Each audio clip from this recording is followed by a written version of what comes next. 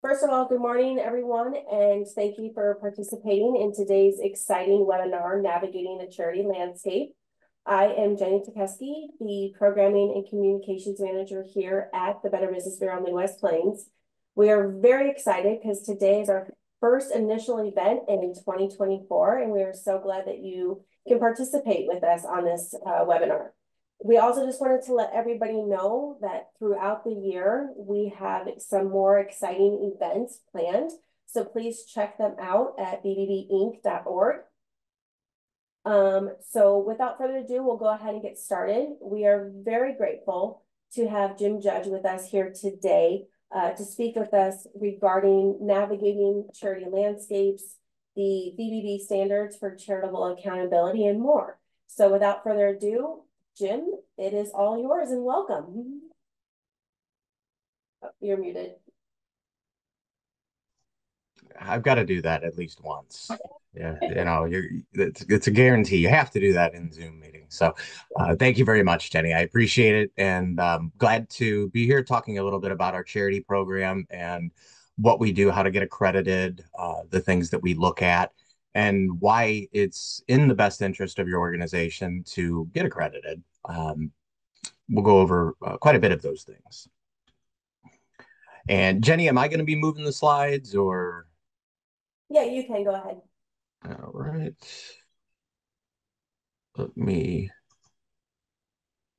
hold on a second. Not, hold on.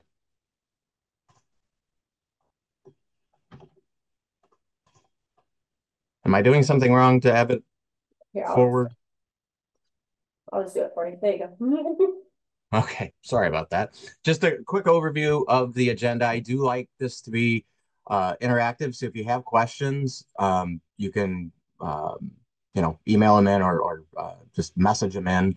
I'll address them there, or you can just jump in and say, "Excuse me," and ask whatever question you have, because the goal here is to get you the information that you need and that you want.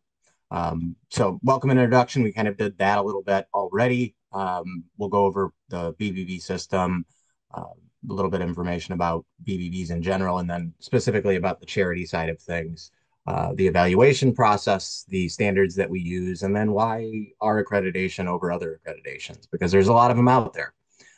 So you can go ahead and go to the next slide, Jenny.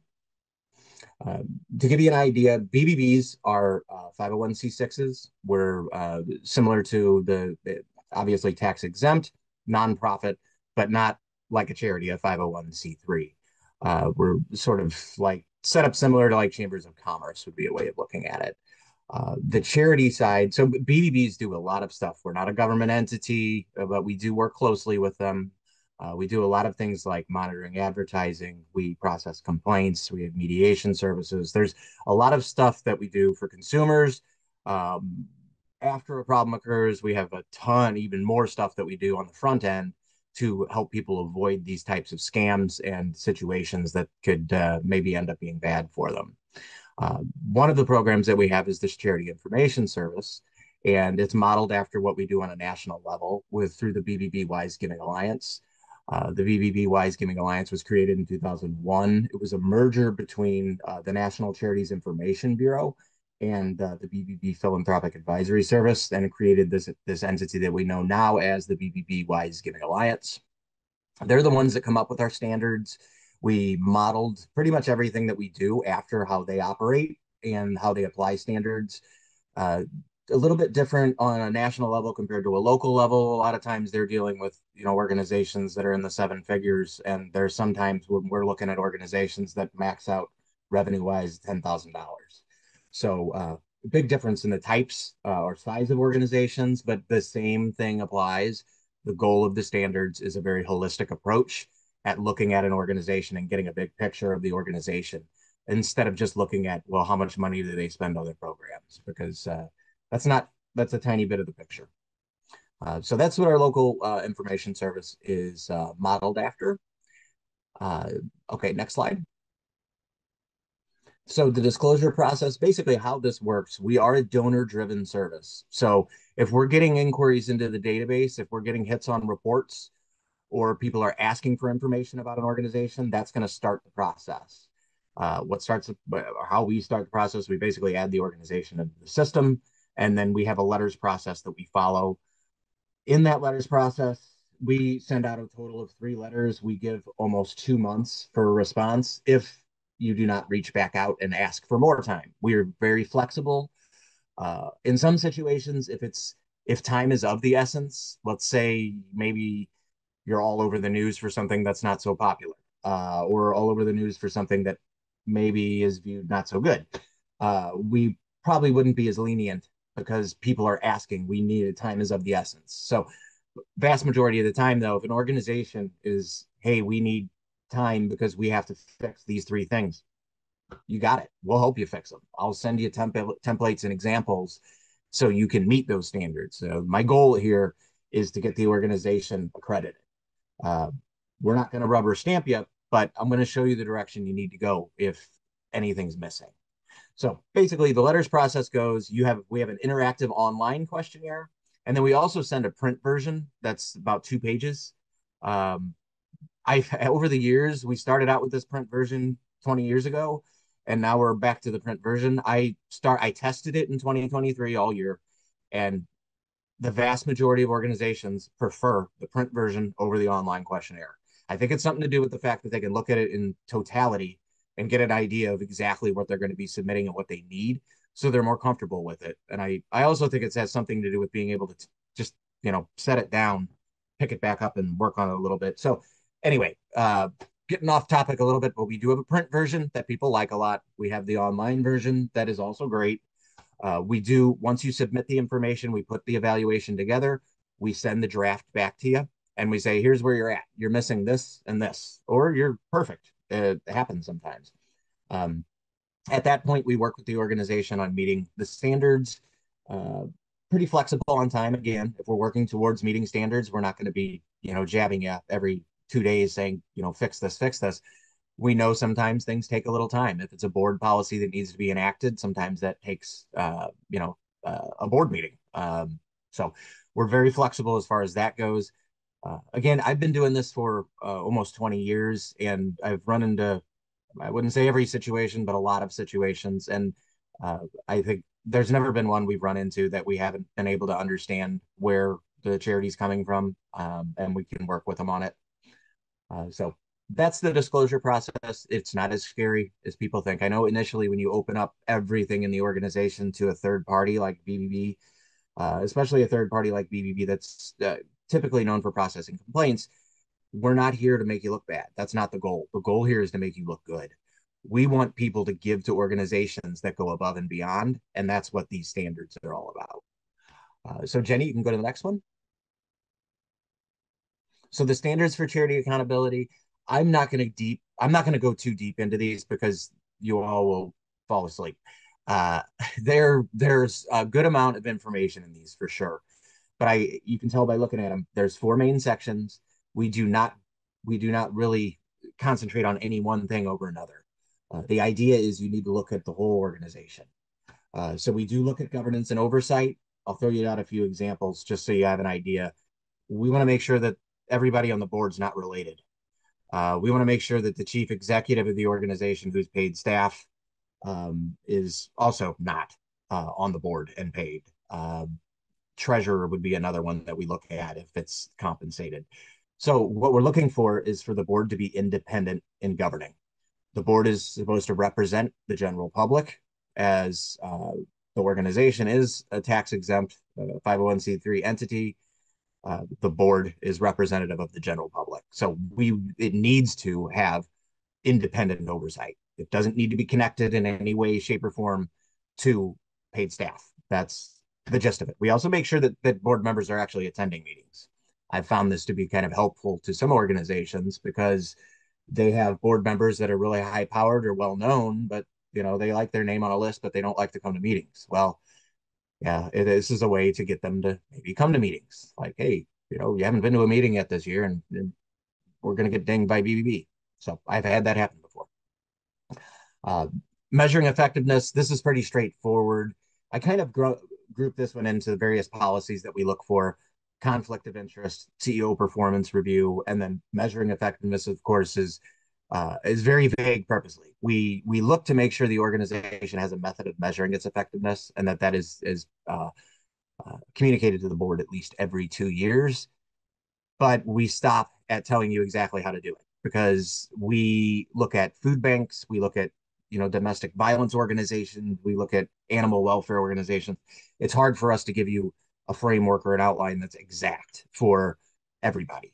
But I can certainly, if that is something the organization is interested in or wants to get more information on, I have a ton of, there's a lot of directions I can send you and very specific to types of organizations like food banks, like animal welfare or rescue organizations. Of course, we do look at your finances. That's probably whenever I get calls from reporters, the two questions I get the most: how much money does the charity spend, or how much goes to the charity, which usually I typically take to mean, well, how much goes to programs, and then the other question is how much does the CEO make? Those are the two things that they ask first, and I think typically your average donor tends to ask similar questions. We have thresholds for our financial standards, like at least 65% of your expenses need to go to programs. It's not a high mark, but it's not a high. We don't put it up real high because we don't want that being the only metric people pay attention to. Just because an organization spends 75% of their money on programs doesn't mean they're more effective than one that spends 70. It's just kind of the nature of the beast. So you have to look closer at the organization to get a good idea of where they're at, how well they help, that kind of thing. Some of the other financial stuff, make sure that the organization's not sitting on too much in unrestricted funds. With that being said, we do back out any property, equipment, stuff like that.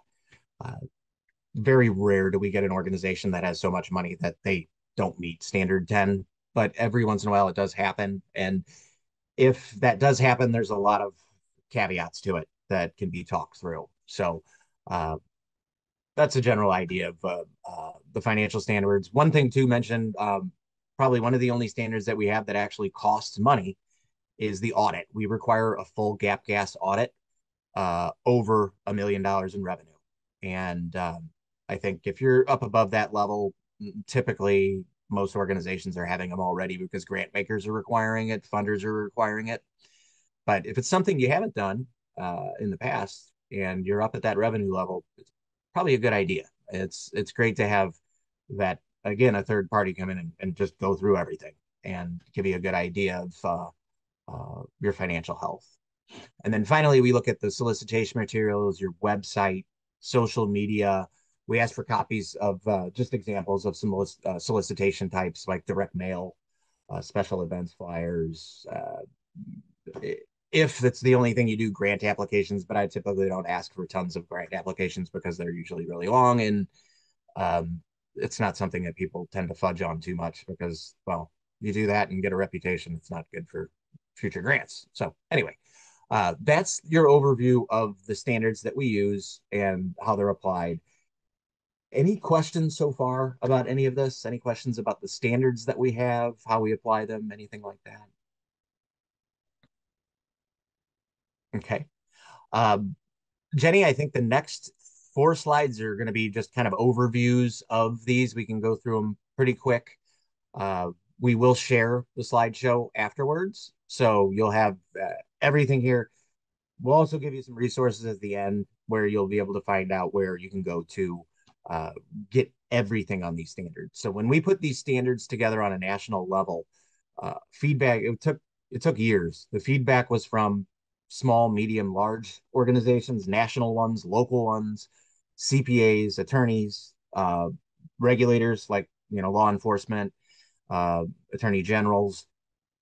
All of that information was kind of gathered up and created these particular standards. Now we're looking at making some changes in the future, but they are a very deep dive in an organization. This isn't just standards that were put together by people that only look at charities and evaluate them for a living. It's a whole, a lot of people were brought to the table on this. And you can see that a lot of the standards, they just make sense. They're best practices. It's a great way for you to show the organization goes above and beyond, not only in transparency, but in accountability. You can go to the next one, Jenny. Effectiveness, this one pretty straightforward. You can go to the next one. Finances, quick overview of that. That one's not going to be one that's too confusing for you. 14, for example, with the budget. I know sometimes organizations will send like a 20-page budget. We're really only looking for projected expenses in your three main program categories, three main expense categories. I'm sorry, programs, fundraising, admin. Uh, and sometimes charities will come back and say, well, that seems like a lot less information than what I'm giving my board now. And the response is, yeah, you're right, it is. But your board members need to be able to look at financial statements and the budget summary and say, okay, now I know we're adding a program. That's why we're planning on spending more. It's just making it easier for the board to help you in deciphering financials. A lot of times, board members are very savvy when it comes to accounting and everything like that on the for-profit side, but maybe not so much on the nonprofit side. So we have to do what we can to make everybody kind of understand the same. And then you can go to the next one, Jenny. Fundraising informational materials. Basically, here's we just want to make sure that the organization is putting their best foot forward and that they're not making any claims that maybe are outlandish. Rarely do we see it, but subjective superlative claims have been something Better Business Bureau has been looking at for over 100 years. It's what we pay attention to because it's what the public sees first. That's what gets your attention. So we're going to pay attention to it as well. So this component in it, oddly enough, is probably the oldest component in what we do because the whole Better Business Bureau system was based on looking at advertising and looking at things in the beginning before when kind of maybe snake oil salesmen or bad people would come into town selling stuff. They were spotlighted that way in local communities. So we continue the trend or the tradition, so to speak. Next one. So why Better Business Bureau? We have a ton of studies. You can go to give.org. We've been doing studies over the past probably 4 or 5 years. It's longer than that, but the recent ones that I'm referring to within the last 5 years, we did a lot of polling and surveying of donors in our service areas just to get an idea of what they want to see, what's important to them, and get feedback so we can better provide reports and information to them. And so we do get a lot of traffic. We get a lot of people that, whether it's through Google or through going through give.org, you can get a ton of information on that give.org site. At the bottom is where you'll find the information on the surveys and things like that I mentioned. You know, increased fundraising revenue information is included in there on the studies that we did with Baruch College, showing there was a correlation between seal holder status and increased fundraising revenue. I think it was like 13.5% for seal holders, and then it was like almost 10% for accredited charities. So organizations that meet all the 20 standards were performing better than organizations that didn't. Other reasons why search engine optimization, you know, obviously our seal is a trust mark. It's a logo that is very recognized, and so we do get good recognition there. Just the trust in general that you get with Better Business Bureau. I mentioned there's a lot of evaluators that are out there. There's a lot of different ways that you can go about getting your organization accredited.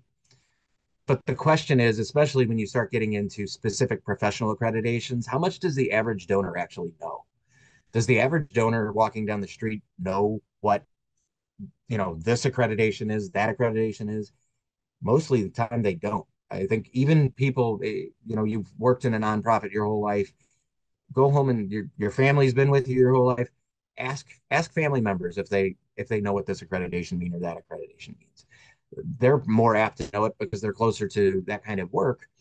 But your average person on the street, you know, it's just not well recognized. There's some that have more market recognition than others, but BBB certainly has a very high market recognition. So I would say probably one of the biggest benefits that you get over other third-party evaluators is to be able to display that seal to show that, hey, we want to give, or if you want to give, this is an organization that's been looked at, you can give to them, you can feel good about it.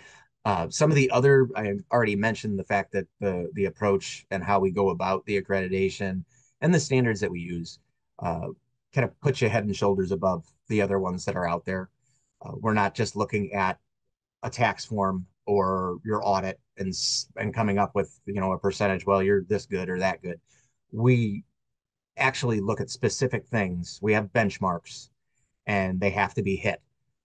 There's another thing that I have with a problem that I have with some third party evaluators that are out there is that there's no benchmarking. So you could spend 10% of your money on programs, which is woefully low, and still get a top ranking. That makes no sense to me. Uh, I also kind of have problems with review websites unless they're vetted well, because that's really misleading to have a ton of reviews and you don't even know if the reviews are from real people or are they all staff that's required to write them. Who knows? There's a lot of misinformation on the web, so it's our goal, especially on the charity side, is to get you directed to organizations can be trusted. And that's why when you see the BBB logo, you can click on it. It goes directly to your report. You can see exactly how much money they're spending. You can see exactly how much money is in reserve. You can see everything.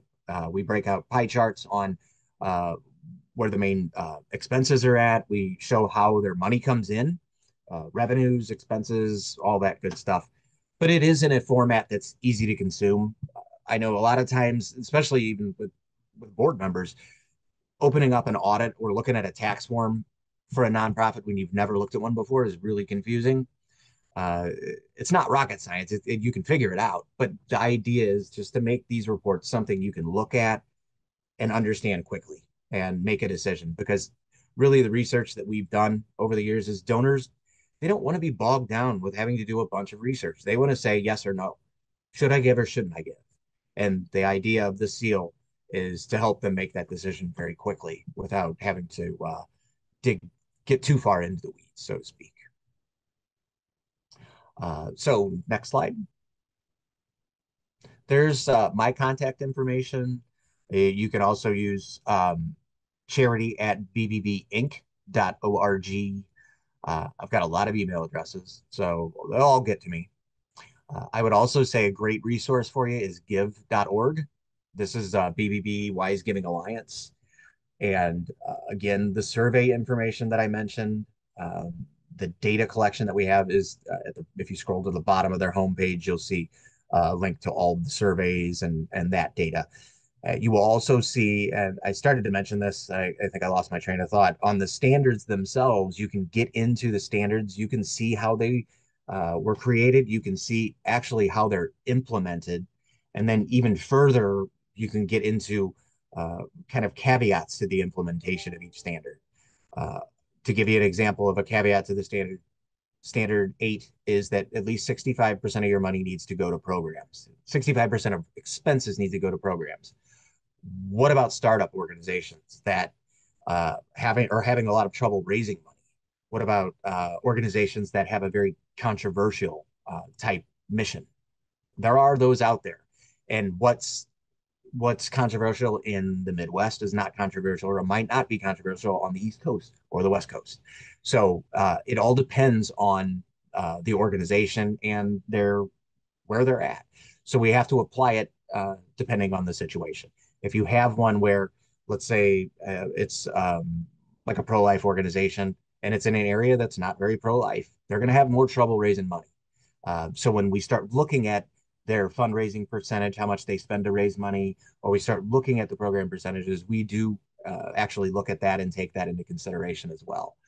Uh, I just wanted to throw that out there to give you an idea of not all of these standards are exactly black and white. Sometimes there's some gray area in between, and it's I think one criticism that we get is that these standards are made for everybody, but the idea is these are best practices. These are nothing that there's not anything in here that any organization can meet. I've accredited organizations that are I worked on one last year that was I think $3,500 in revenue. $3,500 in revenue, and they were able to meet all 20 standards. Um, that's pretty cool because it took them only thing it took them was a little elbow grease. It took a little time to put policies and things in place. But the best part about this, for at least for me, is I get to watch over the next few years and see how they do. And I have there's probably a dozen organizations that I've watched over the years that I've had this happen with, and they're thriving now. They're doing quite well, and uh, most I can't say all of it's because of BBB, but if you ask them, they will tell you they needed this direction, they needed the framework, and we were able to help there. So I really chalk that up to the standards themselves. So anyway, I'll open it up to any questions or comments or anything like that.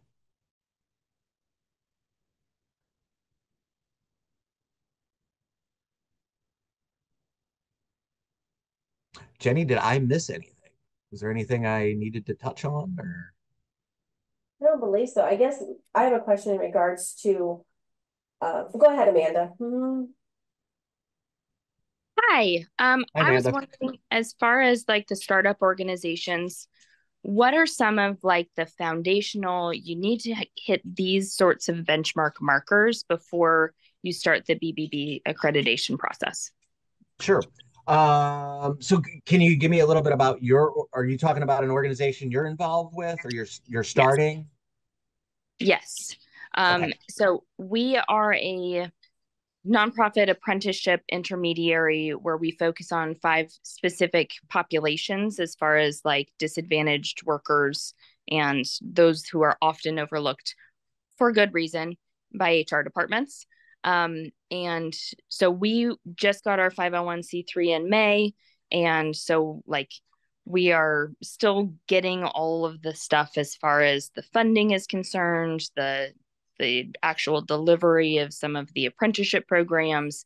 So I would say that we are well within the very start of the startup phase, but I also know that at a certain point, our donors are going to ask some questions, and I would like to be prepared for that. Sure. Uh, if you want to share with me your email address, Mm-hmm. I can send you over I'll send you over some templates. What I think for a newer organization would be really good to kind of get framework in place for the, performance and effectiveness assessment is something a lot of organizations have this, they call it a strategic plan, but they don't really have a set policy within, board policies. But Gotcha. I've got some things I can share there that I think is for starting up is the right direction. Yeah, absolutely. Thank you. All right. Anyone else at all? Oh, all right. Well, Jim, thank you so much for your time and your Sure. help in regards to all of this. We just wanted to let everybody know as well, just in regards to some fun new upcoming events that we have going on. Next week, February 13th and 15th, we have our webinar on online reviews 101 featuring the review solution. And then on March 6th is the Federal Trade Commission. They have their PrivacyCon webinar. It's an all-day event, so go ahead and check that out. And then on April 20th in Sioux Falls, South Dakota, we have our Shred event up there. Here's my contact information. If you have any additional questions or any programs that you would like to see in the future put on by the Bureau, please reach out and let me know, and we'll work on those opportunities for you. Again, I'm Jenny Tokesky, the Programming and Communications Manager here at the Better Business Bureau of Midwest Plains. We thank everybody for taking the time to come and learn about charities and hopefully being able to walk away with some great information. Jim, again, thank you for educating us on all of this and also for everything that you do throughout the year. Sure. Well, thanks for having me. Absolutely. And then lastly, we just have a quick survey. If you'd like to go ahead and scan the QR code, we love feedback. We love to always improve and we strive to be the best. So please go ahead and fill that out and we'll go from there with everything.